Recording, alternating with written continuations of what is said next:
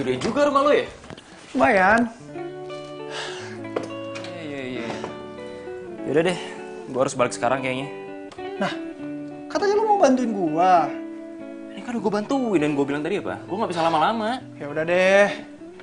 Duluan nih. Ya udah deh.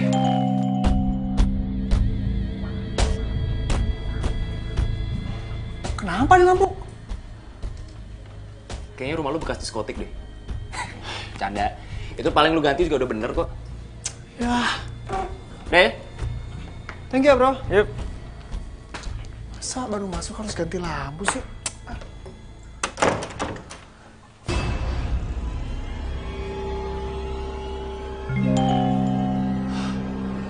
Kok nyala mati sih, makin horor nih rumah.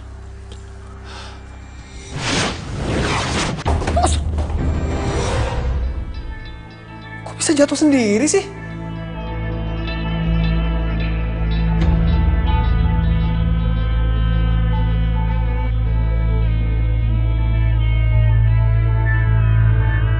Asli ini makin ngeri nih rumah.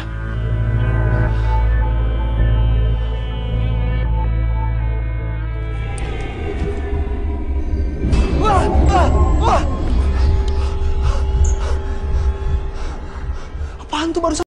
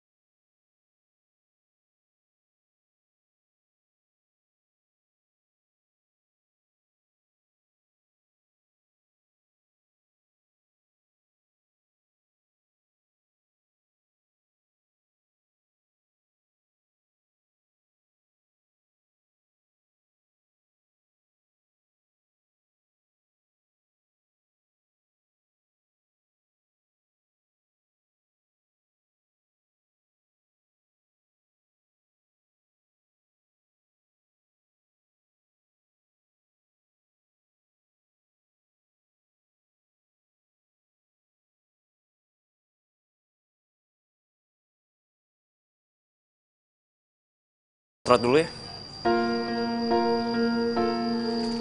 Pak.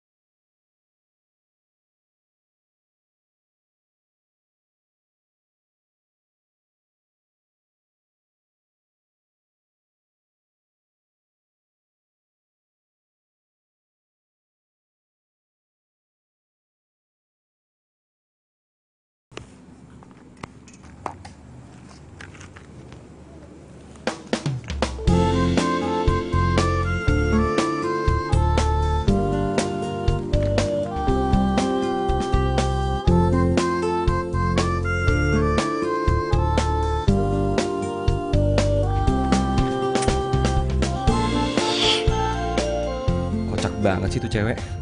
Foto pakai kamera HP malam-malam. Kayaknya gue harus beraksi nih.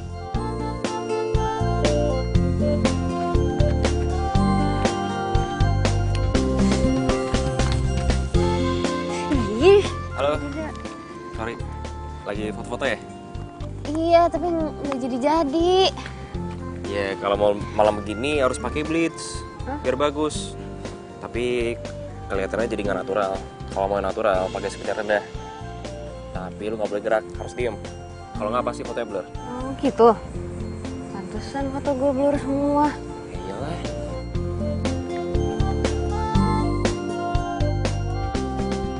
Lo fotografer? Enggak, gue cuman hobi doang. Oh. Lagi narsis atau ngapain sih? Enggak, ini gue lagi mau bikin portfolio buat batik bikinan gue tuh. Oh, portfolio.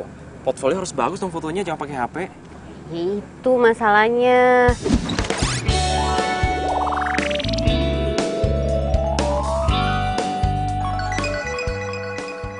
Kan emang harus pakai fotografer, terus harus ada foto modelnya. Cuman kan gue nggak punya biayanya, makanya model gue sendiri. Tapi pakai handphone, gitu deh. Kalau gue bantuin mau nggak? Bantuin? Lo mau fotoin gue? Pakai itu? Ya mau banget lah. Tapi bayarnya nggak sekarang ya? Ya emang gue kelihatan kayak orang susah apa? Udahlah, gak usah, gue ikhlas kok. Mau nggak nih? Mau lah. Udah. Fotoin? Ya, yaudah yuk. Mas. Nah. Namanya siapa? Oh, kenalan dulu dong. Gue Radek. Cantik. Saat ku dekat dirimu, saat ku tatap matamu, jadi serba salah. Tapi coba beranikan diri, walau tak percaya diri, ku harus bagaimana? Siapkan rayuan mautku. Ku nyanyikan lagu ini, tanda ku suka padamu. Terima aku apa adanya. Ku mau jawab segera, jangan kau berpikir lama. Hari ini kau jadi milikku.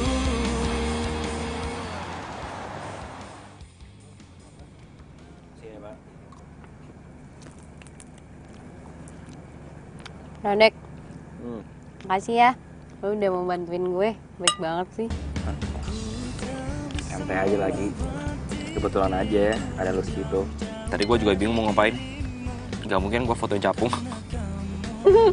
Ih, masa gue disamain nama capung. Cara doang. Enggak kok.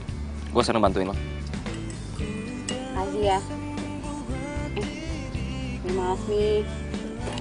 Gue cuma bisa naksir lo ketoprak. Gak apa-apa lagi, yang penting lo ikhlas. Ikhlas lah. Oke. Jadi berarti bikin lo sendiri. Iya. Itu emang hobi ngedetail baju. Ya yang jahit sih orang lain. Sekarang niatnya gue mau batik ini mau gue jual online. Baru niat. Keren. Tapi gue yakin kok batik lo bakalan laku. Desainnya bagus soalnya. Amin. Itu janji. Kalau nanti batik gue laku, gue bakal traktir lo abis-abisan apa aja deh, terserah lo. Tapi kalau mau ketoprak lagi juga gak apa-apa. Gue gak boleh request gitu. Boleh.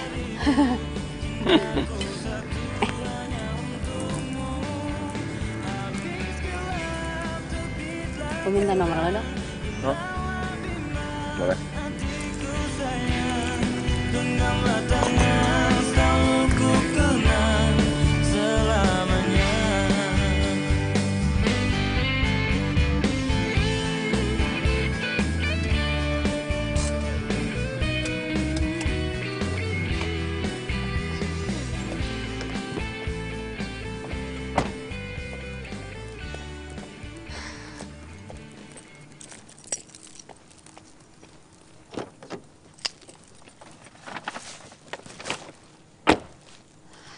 Adit. Adit.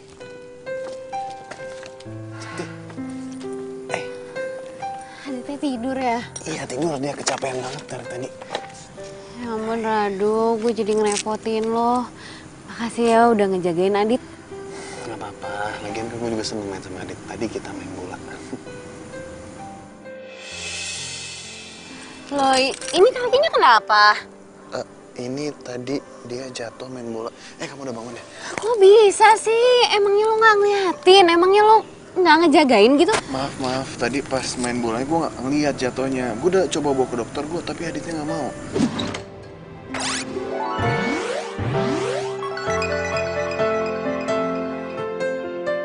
Aku bisa sampai nggak ngeliat sih.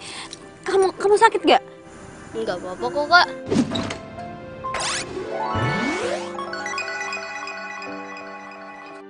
Ayo udah kita masuk yuk. Biar gue bawain barang-barang lo. Gak usah, makasih. Yuk. Dadah, Dit. Pelan-pelan.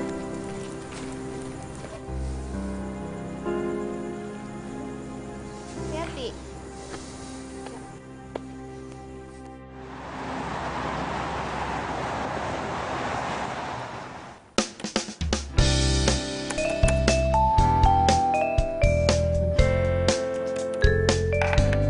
Assalamualaikum. Waalaikumsalam. Udah dateng loh. Iyo. Barang aku yang ketinggalan kemarin di mana? Di kamar tuh, ambil aja. Oh. Kamu lagi apa sih? Sibuk banget.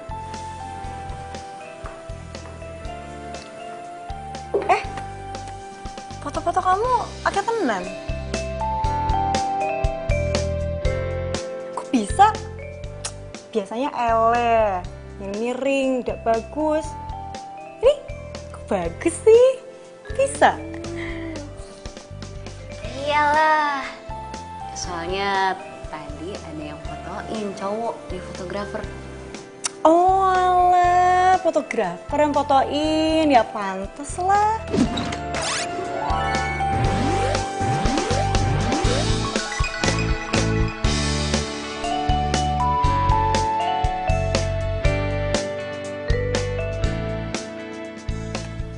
Temen kamu?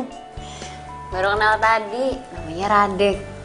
Dia kasihan liatin gue foto sendirian, makanya dibantuin. Terus?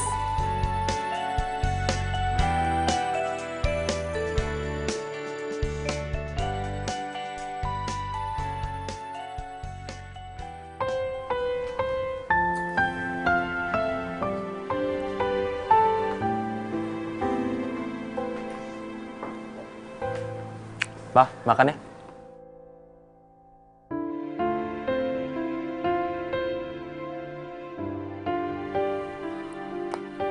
Pak, mau sampai kapan begini, Pak?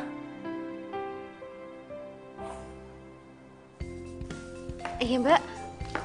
Oh iya, kirim aja alamatnya langsung, nanti kita kirim barangnya. Iya COD mbak. Iya terima kasih.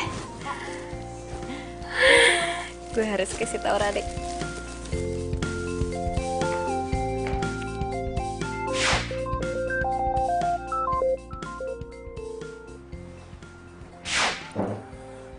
Halo, cantik. Radek lo di mana? Gue mau cerita sama lo. Foto yang semalam langsung gue upload ke medsos. Dan dari pagi handphone gue tuh nggak berhenti bunyi. Iya, mereka langsung order. Wah, bagus dong. Iya, ini semua juga kan berkat foto lo. Enggak juga lah. Ini pasti karena rancangan lo bagus. Iya kan kalau fotonya jelek, nggak akan kelihatan juga bagusnya. Udah nggak usah liat profile. Pokoknya gue traktir lo ya, mau kan? Iya, iya.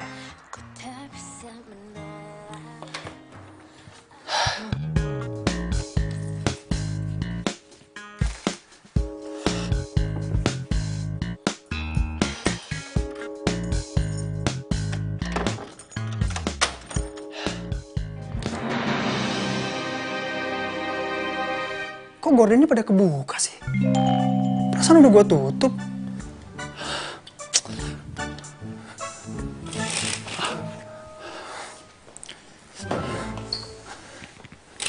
Aneh.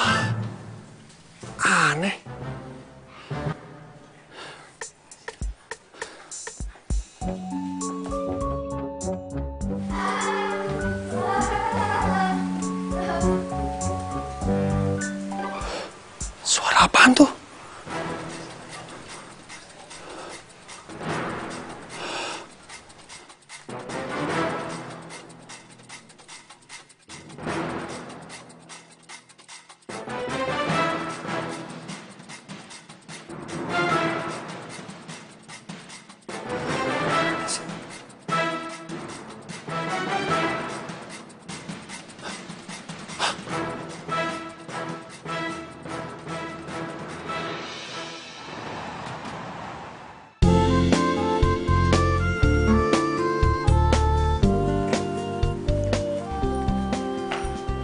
Radek, Di sini lo ternyata.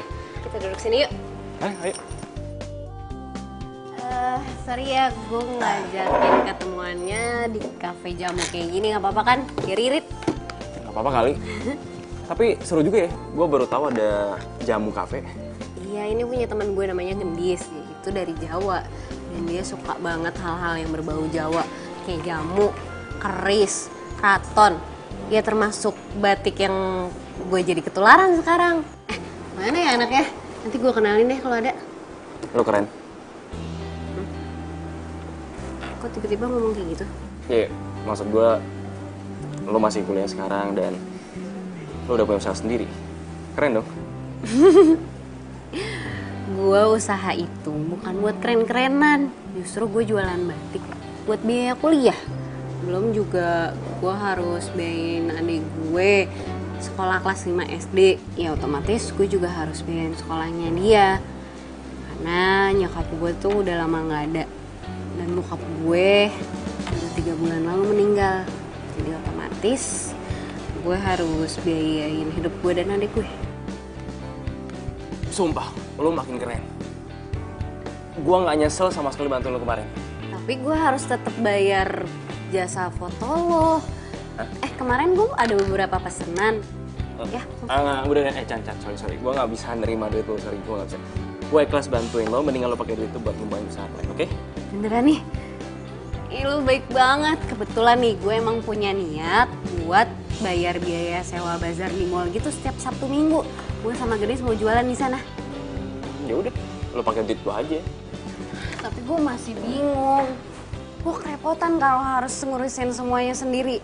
Belum gue harus ninggalin adek gue. Terus gue juga belum masang banner di stand bazar itu. Terus Gue bakal bantuin lo.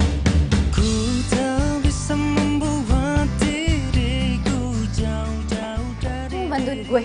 Emangnya nggak ganggu kuliah lo atau kerjaan lo? Lo nyantai aja. Kuliah gue tinggal skripsi, jadi gue juga kebanyakan nyantai dan bangun di rumah. Tenang aja pokoknya, pasti gue bantuin. Ya ampun, lo baik banget sih. Makasih ya.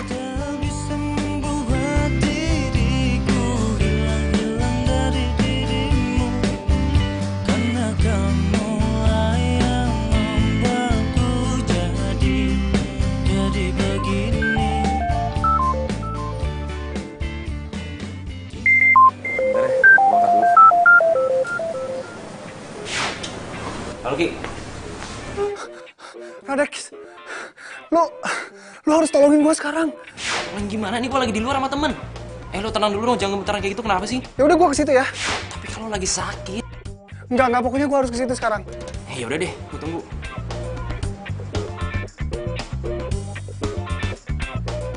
Sorry ya Chan, itu sahabat gue tadi. Dia tuh baru pindah kontrakan baru. Terus katanya di kontrakan barunya tuh ada setannya gitu. Makanya ketakutan.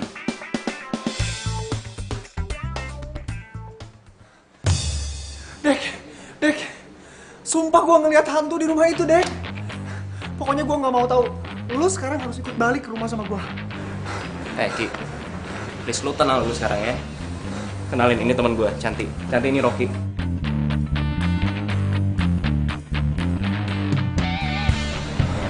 Oh, gue Rocky.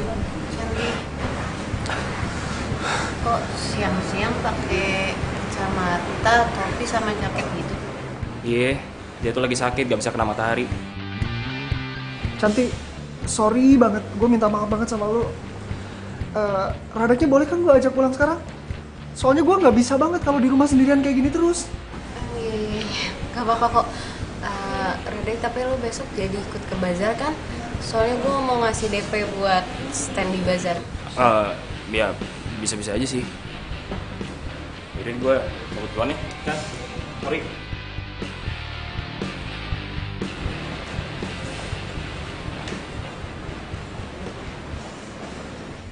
Tadi Radek barusan banget nutup teleponnya. Tapi kok temennya bisa langsung nyampe sini? Cepet banget lagi. Aneh.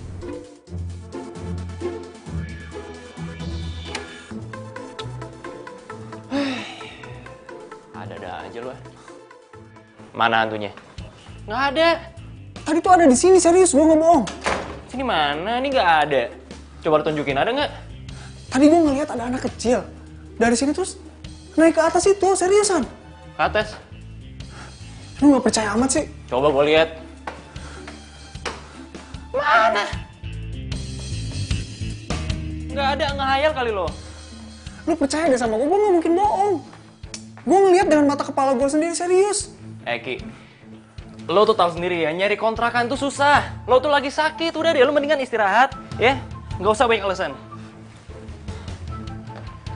Ya udah kalau gitu, gue tetap tinggal di sini tapi malam ini lo harus temenin gue tidur di sini ya. Hah? Helah, please. Ih, ya udah deh.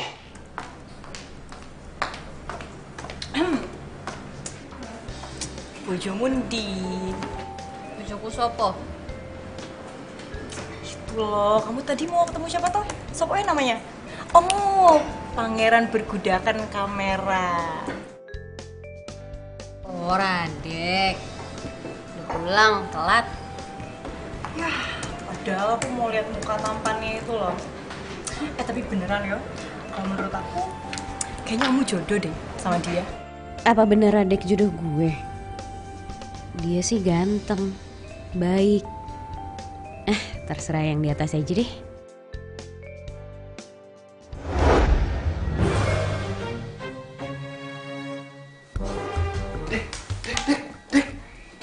Bangun deh. Aduh, apa sih gue? Gue masih ngantuk. Gue ngedengar suara aneh di dapur, cepetan.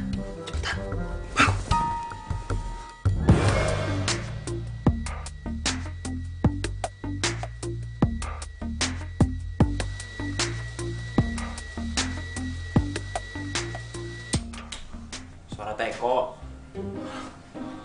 Siapa yang nyalain teko ya? Nggak tahu. Padahal kan kita dari semalam belum keluar kamar.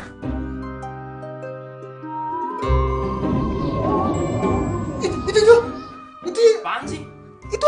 itu hantu yang, aduh, itu hantu yang gue ceritain sama lu itu. Siapa tuh ya?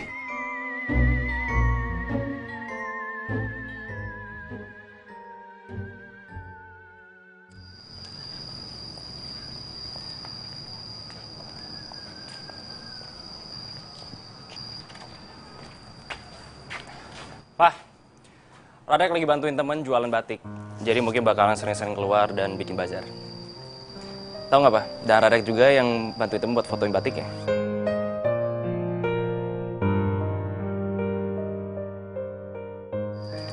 Pak. Papa mau sampai kapan begini, Pak? Mama udah meninggal, dia nggak mungkin hidup lagi, Pak.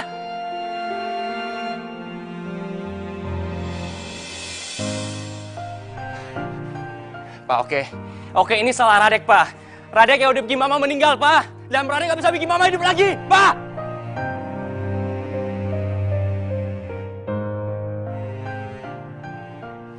Nah, gitu dong. Kali lagi. Berat ya? Bentar ya. Sini biar gue bantuin. Thank you. Tunggu, gue buka dulu.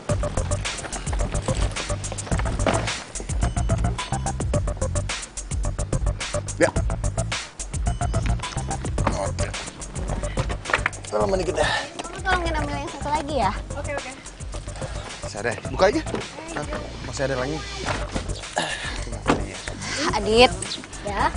Kakak berangkat dulu ya. kamu jangan ngerepotin Karado terus. Enggak kok. Aku malahan suka bantuin Karado. Iya kan ya, Kak? Iya. Aduh, sorry ya. Gue kemarin sempat marah-marah ke lo. Dan sekarang gue juga sering banget titipin Adit. Iya, lo tau kan gue lagi ngerintis usaha.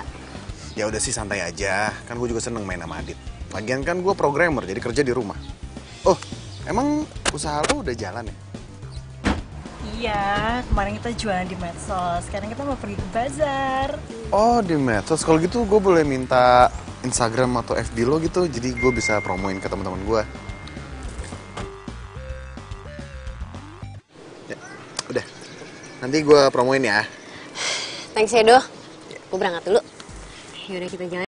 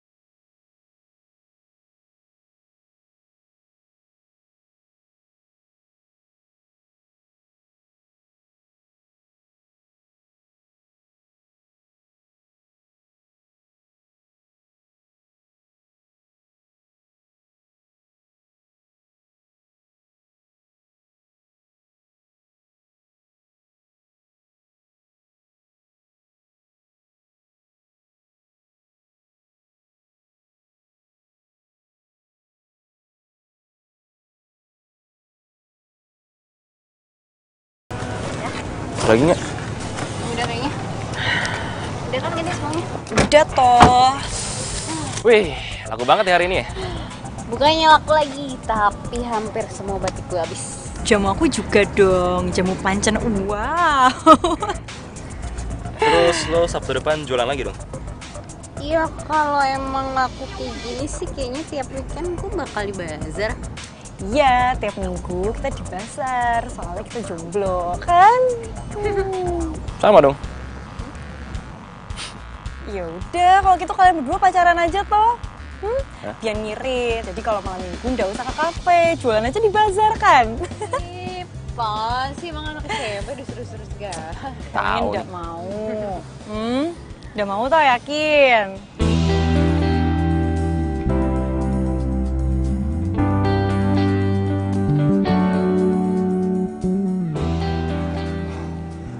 Ki, lo kok bisa di sini?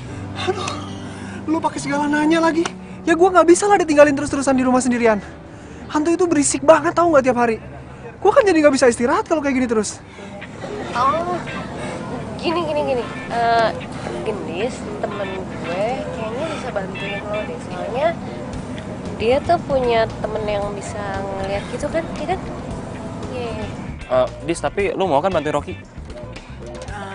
Oh iya, sebelumnya kenalin dulu nih temen gue Rocky. Rocky ini Gendis. Oh iya, belum selesai. Hai, Gendis. Rocky.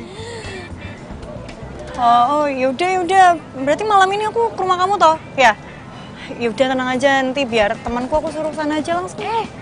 Tapi Rocky nggak gigit ya? Bikin kan lo? Aja. Ya udah, kita ke rumah sekarang aja ya biar. Soalnya gue udah nggak kuat nih, gue pengen cepet-cepet diusir aja tuh hantu. Ya wes. Kalau gitu, aku langsung ke rumah dia ya. Kamu tenang aja, biar aku bantu. Kita duluan ya. Hati ya.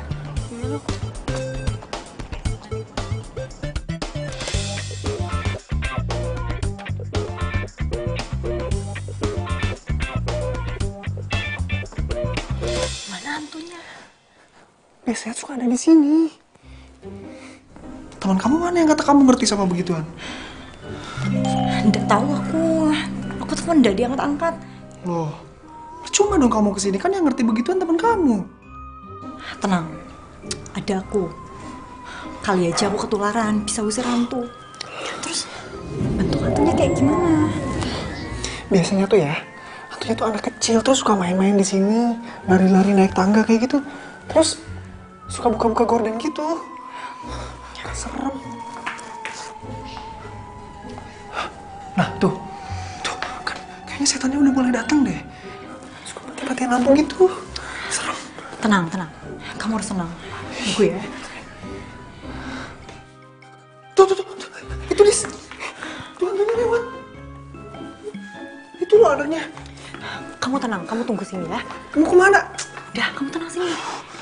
Tinggalin sendirian lagi. Misi Pak, malam. Pak, saya mau tanya.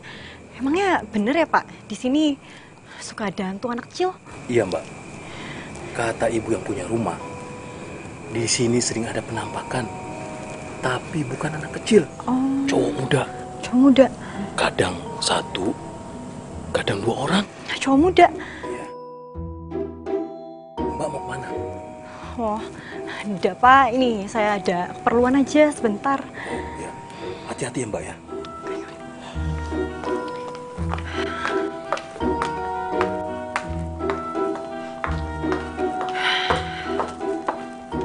Jadi gimana? Tadi itu bukan hantu, itu hansip. Terus? Pak Hansip bilang, ibu yang punya rumah juga bilang di sini ada penampakan, tapi bukan anak kecil, hantunya anak muda, cowok. Kok hantunya cowok? Nggak tahu aku juga.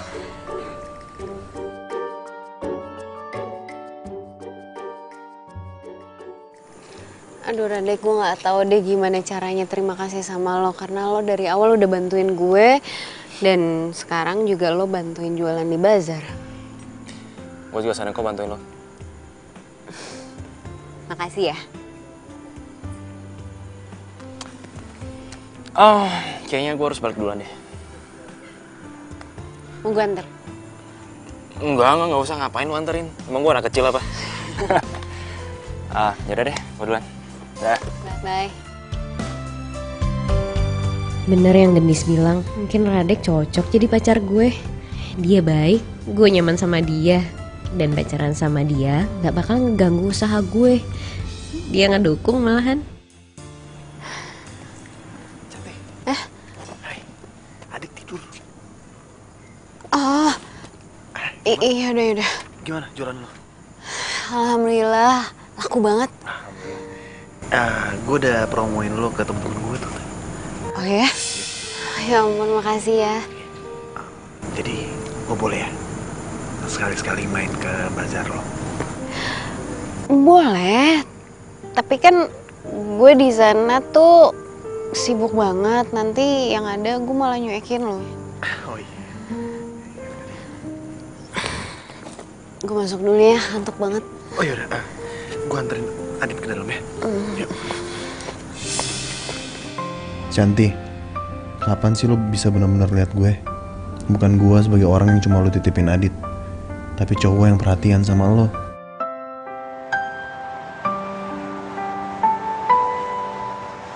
Berdiriku di sini hanya untukmu dan yakinkanku untuk memilihmu dalam hati kecil. kecilku, inginkan kamu, berharap untuk dapat bersamamu. Aku kan ada untuk dirimu dan bertahan untukmu. Terlukis indah raut wajahmu dalam benakku, berikan ku cinta terindah yang hanya untukku. Tertulis indah puisi cinta dalam hatiku, dan aku yakin kau memanglah pilihan hatiku. Udah beres nih. Iya, kapan banget ya. Tapi gue seneng jualannya banyak yang laku. Bener ya kata Gendis, cuman kita yang malam mingguan bareng, tapi nggak pacaran. Yoi, malam minggu keramat. Keramat khusus buat kita berdua.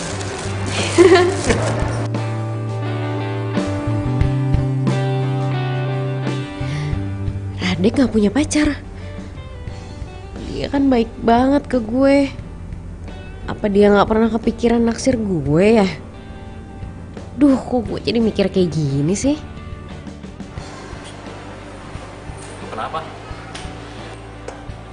Enggak, gue cuman mikir pasti orang tua gue seneng liat gue bisa mandiri. Pasti lah. Orang gue juga salut sama lo. Lo nggak mau bawain batik buat nyokap lo?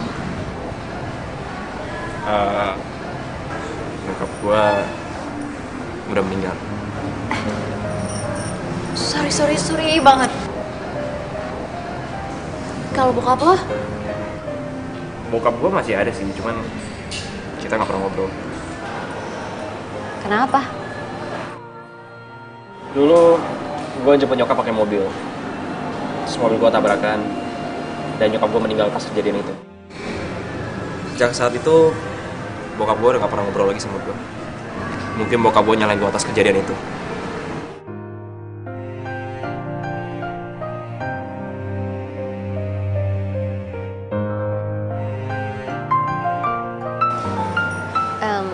Sebentar ya. Halo. Iya benar, ini dengan Cantik. Ini dari mana ya? Saya dari panitia fashion show, Mbak, dengan tema Zamrud Katulistiwa.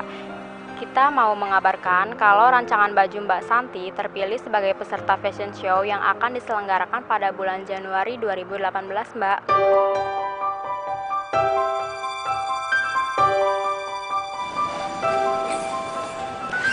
Apaan? Iya Mbak, terus saya harus gimana? Jadi, Mbak Santi harus merancang 10 baju batik baru untuk dipentaskan di acara fashion show itu Mbak. Untuk teknisnya nanti kami akan email ya. Sementara itu dulu ya Mbak yang bisa saya kasih tahu. Iya Mbak, terima kasih ya. What? Fashion show? Iya bener. Katanya rancangan gue kepilih untuk ikutan fashion show. Tapi padahal gue gak pernah ngerasa daftar. Mungkin dari sosmed lo kali. Iya bisa jadi sih. Gue seneng banget. Selamat ya. Kamu gak nyangka. Apa ini bukan? Belum disajian ya? Ngaku. Ini sini. Lo dengerin dulu. Gue yang buat acara fashion show. Serius? Selamat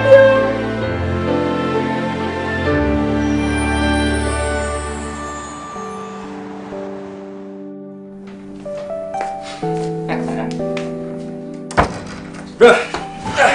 Gimana kabar lo? Baik gua. Sekarang gua udah bisa istirahat. Badan gua juga udah mendingan sekarang. Sekarang lu udah gak diganggu kan sama hantu-hantuan itu? Ya masih ada sih sebenarnya, cuman ya gue cuekin aja. Kadang mereka suka bukain gordeng terus suka berisik-berisik kayak gitu, tapi ya bener kata lu.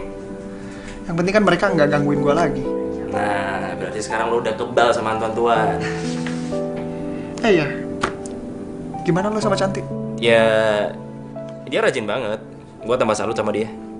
Lu tau nggak? Baju batik dia itu kepilih buat fashion show. Dan lo di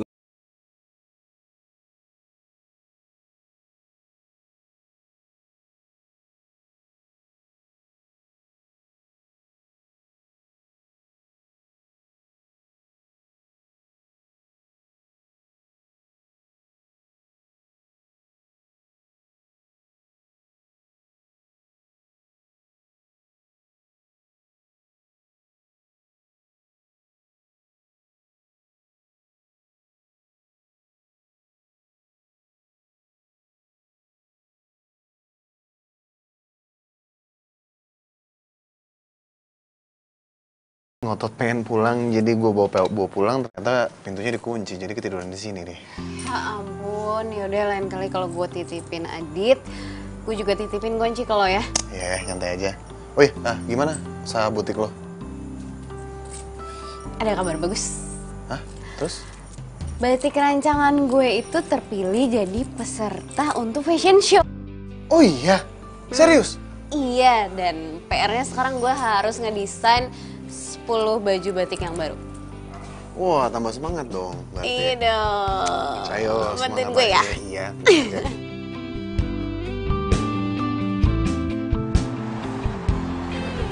Boleh lah, boleh tuh. bagus dong. Hai. Jadi tadi malam gue udah mikirin semuanya. Gue udah tahu apa aja yang harus gue lakuin. Gue harus bikin 10 rancangan model baju batik baru. Ya walaupun gue masih bingung sih harus ngapain aja, tapi kan yang penting gue nggak boleh.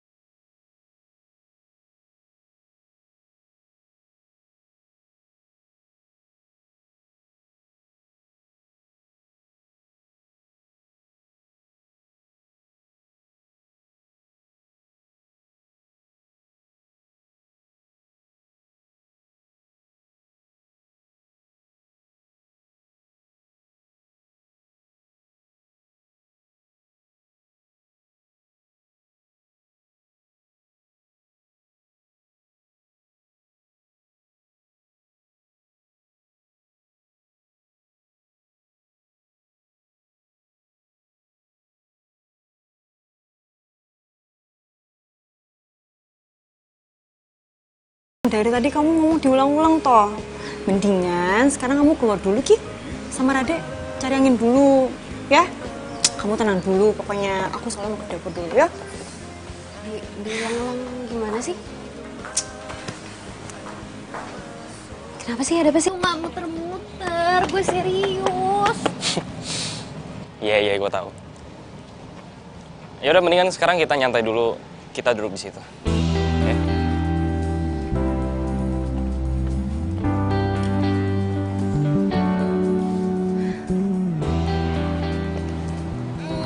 Gendis bener.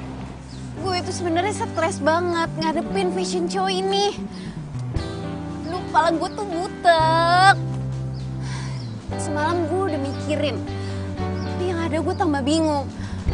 Gue panik banget, gue nggak tahu mesti ngapain. Chan, dengan ini, gue sama Gendis udah bikin rencana kerja buat lo, buat fashion show itu. Nih, lo lihat.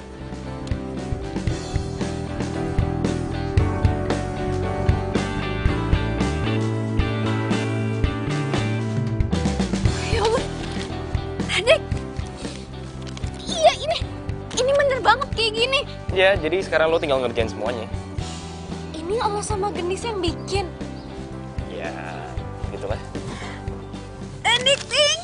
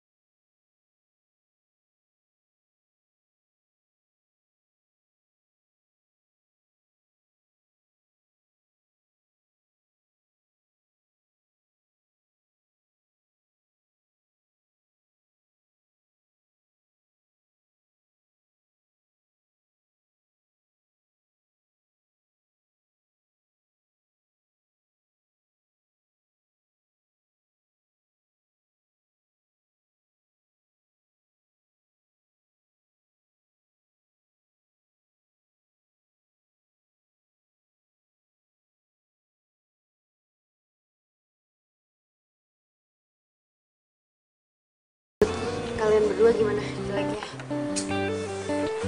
Gue sih nggak terlalu beginian ya. Tapi kayak ini bagus deh. Rade, kamu tuh ngomong sembarangan. Ini tuh bagus banget. Wah. Beneran bagus? Iya bener, ini tuh bukan bagus lagi tapi bagus banget. Nget. Aku tuh sampai udah percaya loh ini kamu yang bikin. Masa sih? Iya. Iya deh kalau gitu gue tinggal hubungin tukang polanya terus ke tukang jahit.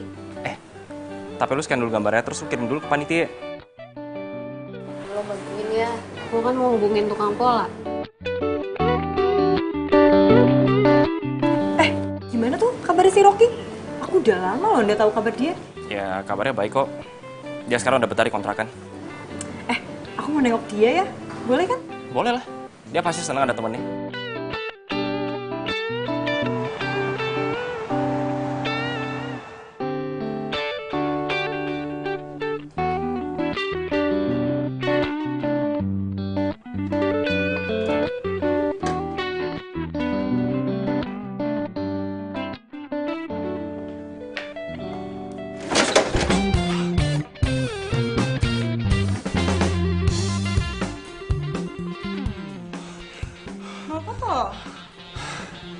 Tumbenan kamu kesini.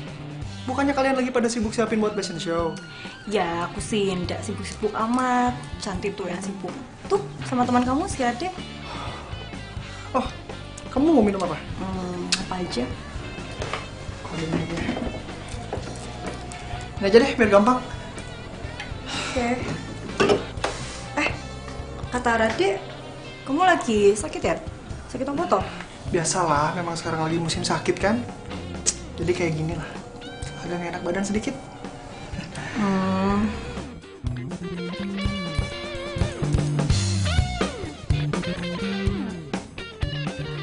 Kamu sakit?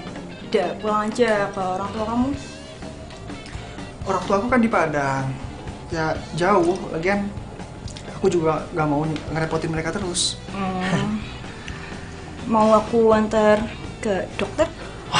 Gak usah, udah ke dokter kok aku kemarin. Udah baik-baik aja kok.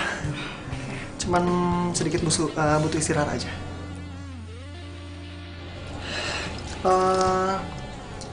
Belakangan ini Radek sering sama Cantik melulu ya? Iyo, itu loh si Radek tuh lagi bantuin Cantik buat dia urus-urus fashion show. Itu nggak ada dia. Iya sih, cuman ya aku khawatirnya gimana ya? Namanya perempuan kan dia suka kebawa perasaan kayak gitu. Gua gak mau aja kalau Cantik nanti kebawa perasaan sama Radek.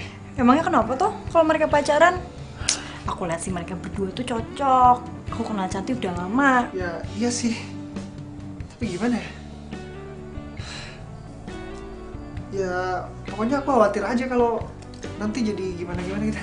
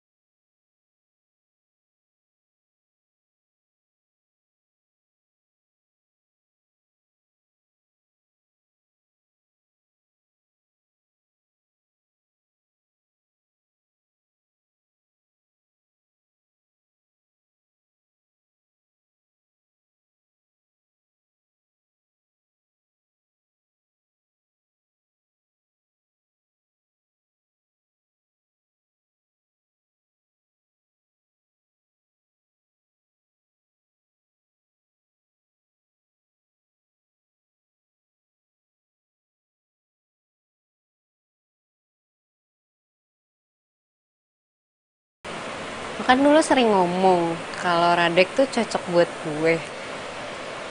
Kayaknya gue makin sadar deh kalau Radek yang udah bikin gue kayak sekarang ini. Kamu beneran suka sama Radek? Iya, gue juga nggak tahu sih. Tapi yang pasti gue nyaman sama dia. Dia tahu semua yang gue butuhin dan gue juga butuh dia. Bener apa yang lo bilang, kalau Radek yang udah bikin gue begini, dia udah ngebantu gue Dia udah bikin usaha gue maju, dia udah bikin gue bisa biayain kuliah gue sendiri, gue bisa biayain sekolah adik gue. Iya, dia baik banget sama gue. Iya, gue suka sama Radek. Tapi gue nggak tahu gimana perasaan Radek ke gue.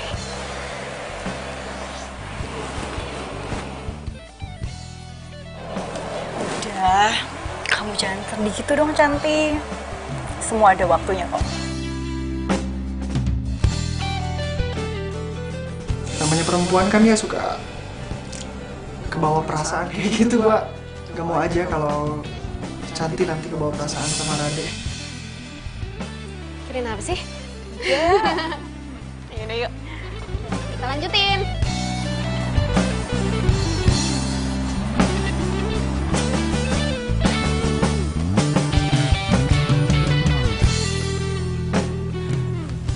Rado. Cantik, sorry gue ketiduran tadi. Adit kecapean jadi gue tiduran di sini aja. Adit, maaf ya ditinggal terus sama kakak. Besok terakhir deh.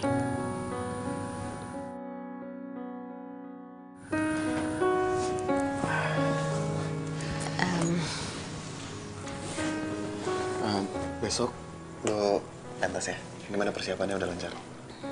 Udah beres semuanya, tinggal besok. Soal model makasih ya. Iya, sama-sama, nyantai aja. Lagian gue juga seneng kok bisa bantu lo. Ya udah kalau gitu gue balik pulang ya. Aduh. Doain ya supaya besok acaranya lancar. Lo nggak perlu kok minta gue doain lo. Karena gue nggak pernah berhenti.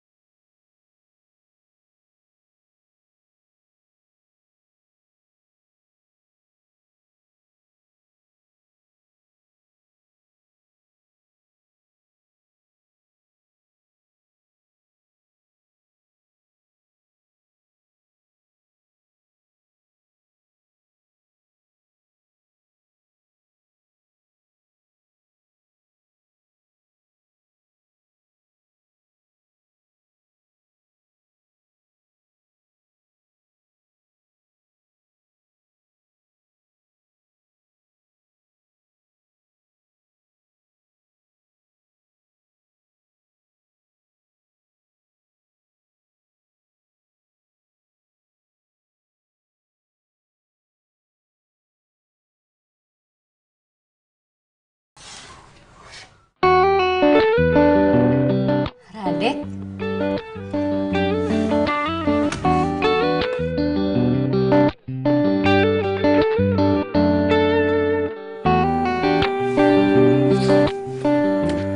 Hai. Hai, Radek. Lo tebak lo pasti nggak bisa tidur kan? Oke, gue kesini. Ya nih, gue nggak bisa tidur karena gue stres mikirin besok. Ya udah, gue temenin. Radek selalu tahu yang gue butuhin. Seandainya aja dia...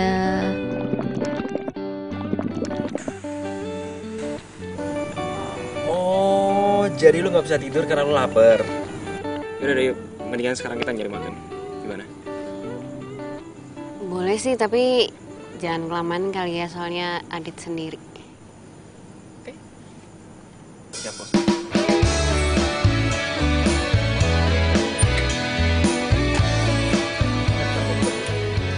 Ih, tuh kan ngeselin. Yuk.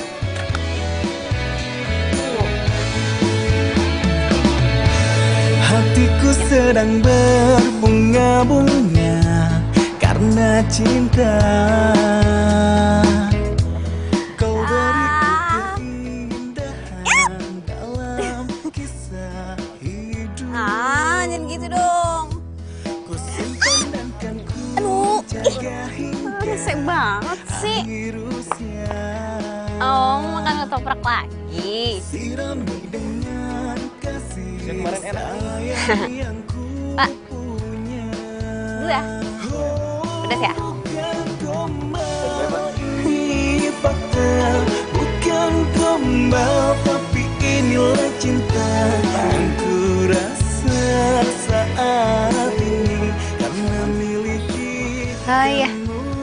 Makasih. Kok gue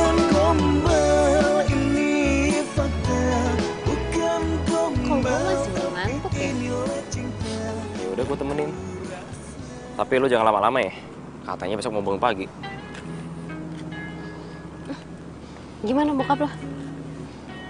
Ya gitu-gitu aja sih. Masih cuek sama gue. Kalau enggak, besok lo ajak aja ke fashion show. Jadi gue bisa kenal sama dia. Udah kayak mau kenalin ke calon mertua aja. Ih, kalau bokap nyokap gue masih ada, gue pasti kenalin ke lo. Iya udah deh. Ntar coba gue ngomong ke dia.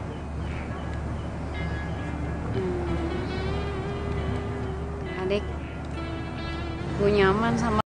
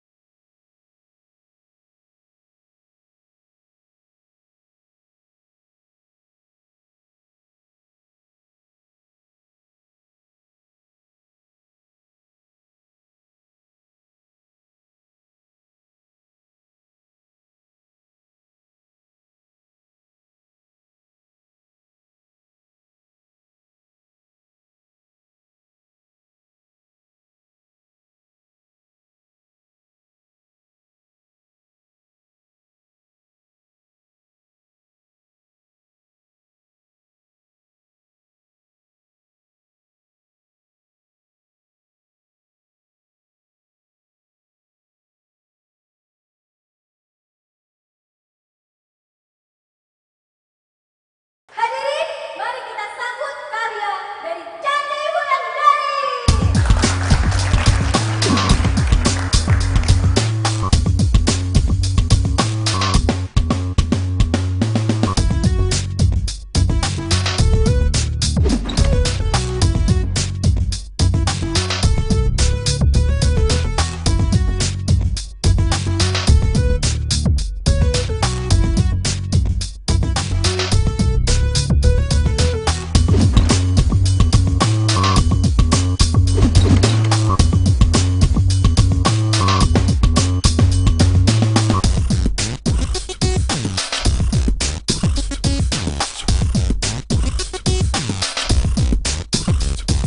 Adek, lo di mana sih? Gue butuh lo sekarang.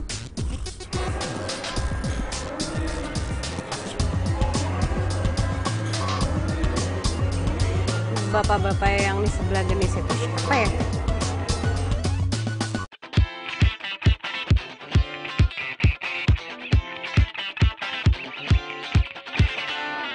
Di suatu pesta ku kenal dirinya, gadis manis lucu imut mempesona, dan ku sapa dia, dia pun membalas, sungguh tak kusangka bisa kenal kamu. Kamu memang menarik, bicaramu asik, tak bosan aku menemani dirimu. Ku ingin bersamamu, nikmati malam ini bercanda dan tertawa. Kau memang cantik, aku gila jatuh hati padamu. Kau memang cantik, buat aku gila jatuh hati padamu. Hadirin sekalian, setelah peragaan baju dari semua perancang tadi tampil, sekarang tinggal memilih satu peserta yang akan ikut ke Tokyo dalam etnik fashion tingkat Asia Pasifik. Dan pemenangnya adalah Santi Wulandari. Buat aku gila jatuh hati padamu. Kau memang cantik, buat aku gila jatuh hati padamu.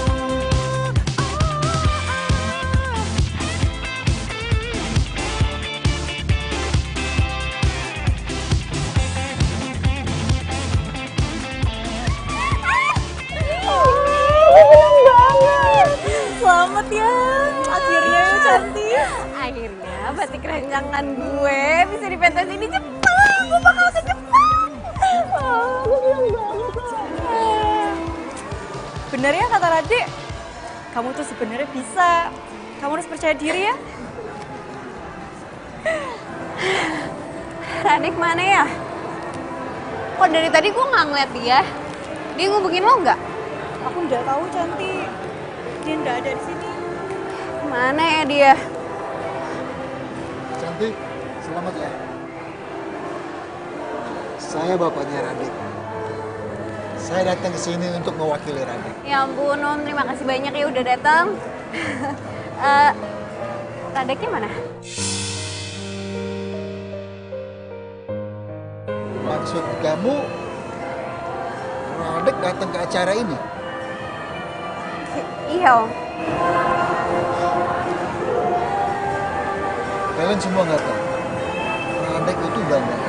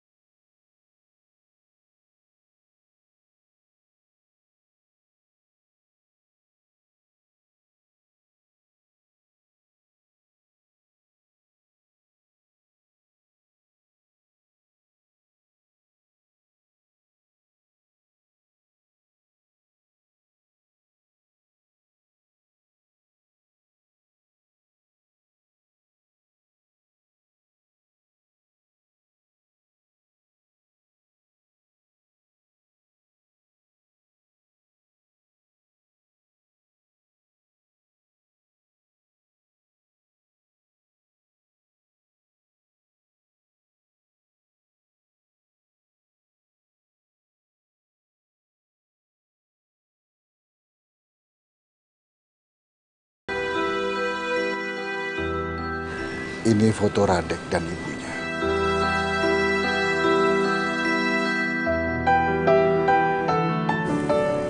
Boleh saya lihat Om?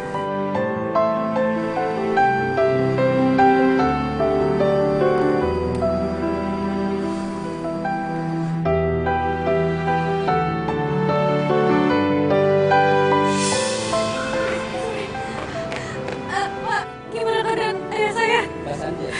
Iya benar. Kamu yang sabar ya, korban telah meninggal dunia. Anak dan ibu. Ayah saya meninggal, Pak.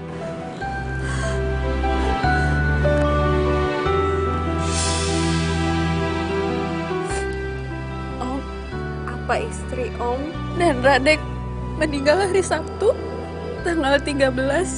Iya benar. Kamu tahu dari mana? Mobil yang ditumpangi Radek, itu mobil yang menabrak mobil ayah saya.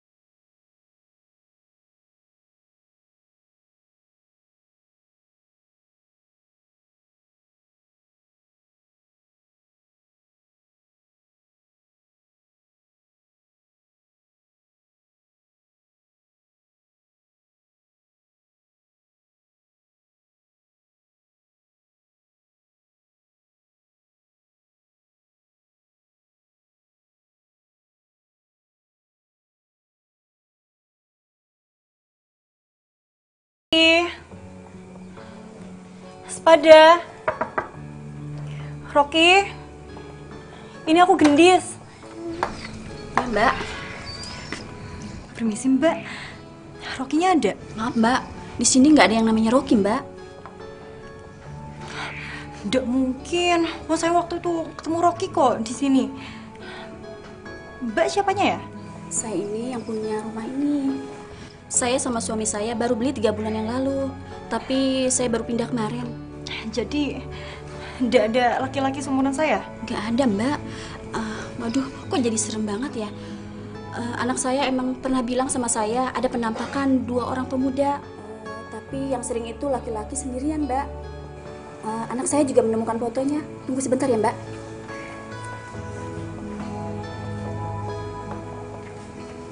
Ini, Mbak.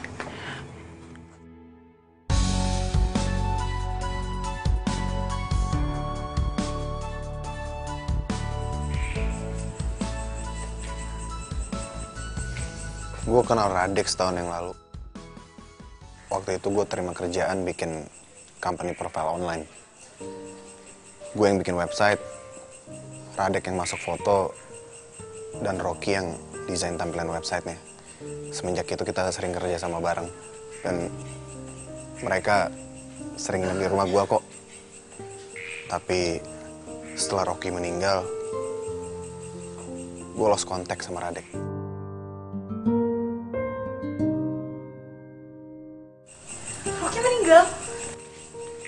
Iya, Rocky meninggal 3 bulan setelah Radek tabrakan. Dia udah lama mengidap penyakit kanker kulit. Rocky tuh nggak bisa kena sinar matahari. Jadi orang yang dia bilang hantu itu yang baru beli rumah dia itu? Dan dia sendiri udah meninggal? Iya, Rocky tuh emang penakut sama hantu. Lo kenapa nggak cerita? Ya karena gue pikir semuanya wajar. Walaupun gue sendiri pun kaget. Radek tiba-tiba dateng dan deket sama lo. Ya gue pikir Radek suka sama lo. Jadi gue sebagai teman cuma bisa dukung dia. Ya, gue mau gimana coba?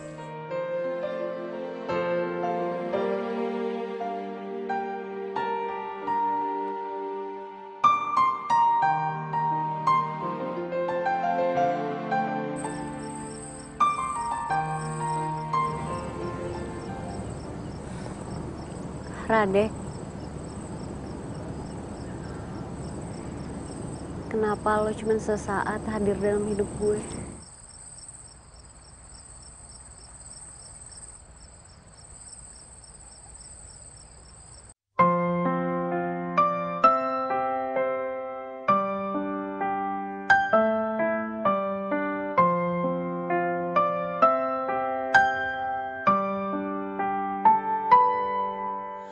Berdiriku di sini hanya untukmu dan yakinkanku untuk memilihmu. Dalam hati kecilku inginkan kamu, berharap untuk dapat bersamamu. Aku kan ada untuk dirimu dan bertahan untukmu. Terlukis indah raut wajahmu dalam benakku, berikan ku cinta terindah yang hanya untukku. Tertulis indah puisi cinta dalam hatiku. Enggak. Aku nggak pernah lupain jasanya Gendis. Tapi lo selalu bilang kalau semua ini itu karena Radek. Lo nggak tahu gimana kerja kerasnya Gendis buat lo. Maafin gue, Gendis.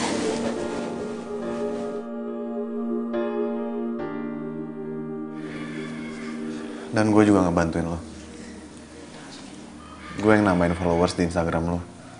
dan di semua sosial media lo. Jadi usaha gue laku gara-gara lo. Gue programmer, itu kerjaan gue. Dan gue juga yang daftarin lo ke fashion show. Panitianya teman gue. Dan yang megang acara live streaming di internet tuh gue.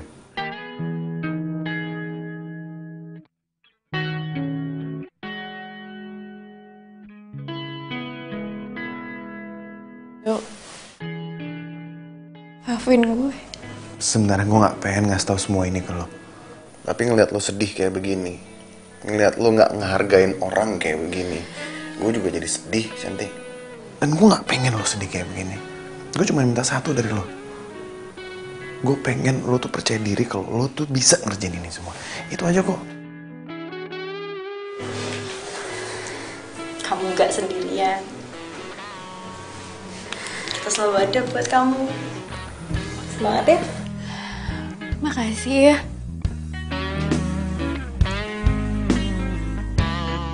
Makasih.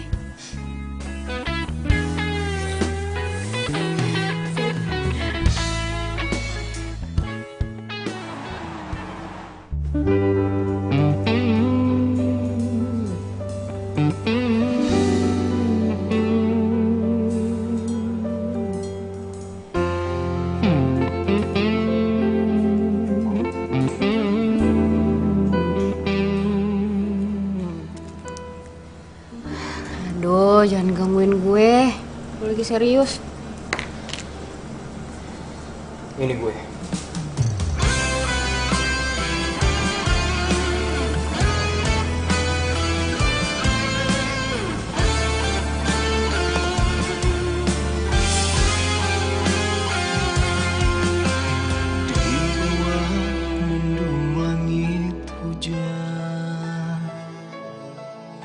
Sendiri di dalam Radek. Chan, sorry ya. Gue selama ini gak terus terang sama lo. Gue udah tahu kalau gue udah meninggal. Setelah Rocky cerita ke gue, kalau sebenarnya Ternyata benar itu dugaan lo. Kalau selama ini kita berdua tuh udah meninggal. Dan hantu yang selama ini sering gue lihat di rumah, mereka tuh manusia biasa. Malah gue hantunya di sini.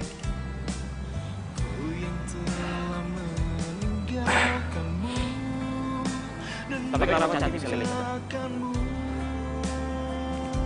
Soal itu, lo harus cari tahu sendiri jawaban.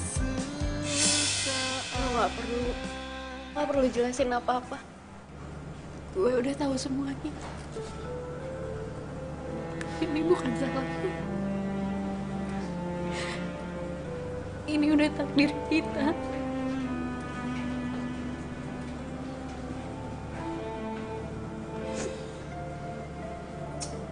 San,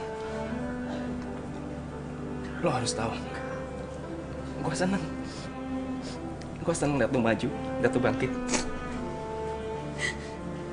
Sorry kalau gue nggak bisa mencintai lo secara utuh.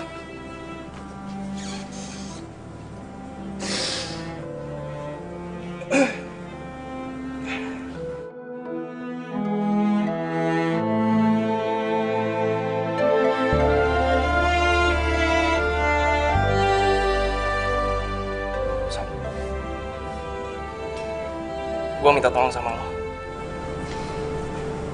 Please lo jagain Cantik buat gue. Ya Dek, gue janji gue bakal jagain Cantik buat lo. Dan, Dis, lo mau kan nengokin Rocky terus? Rocky sampai sekarang masih gentayangan. Dia juga bingung kenapa bisa gitu. Dan gue pikir semua ini ada hubungannya sama lo, karena lo bisa lihat awalnya Rocky. Hubungannya sama aku. Please, Dis. Kamu tenang aja. Aku pasti akan tengok Rocky.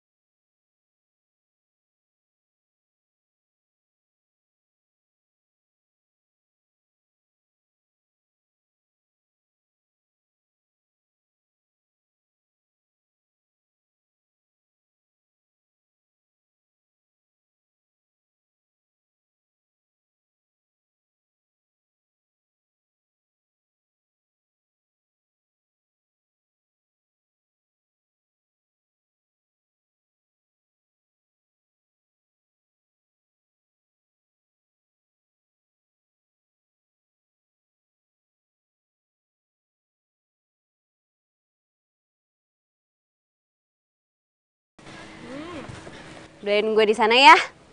Kalau gue udah sukses, gue pasti bakal ngajak lo ke Jepang. Aku nggak suka ke luar negeri, di Jawa aja. Tetap. Rado. Cantik. Bentar lagi Cantik bakal banyak fans, banyak pacar yang mau sama dia. Apaan sih? Gendis bener. Cantik.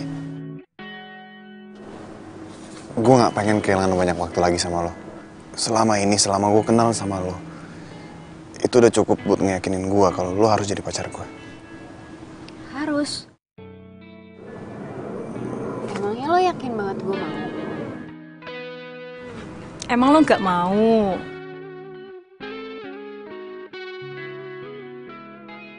Lo mau kan?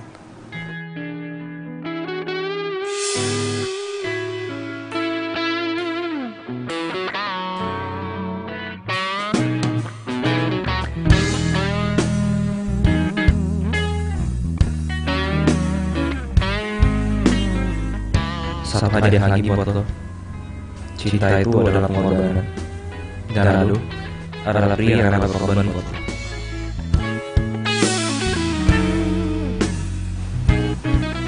Gimana? Aduh, maaf.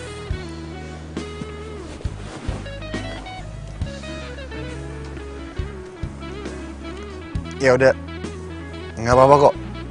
Gue bisa ngerti kalau mungkin lo nggak bisa lupain Radek. Maaf kalau gue nggak pernah sadar betapa besarnya cinta lo buat gue.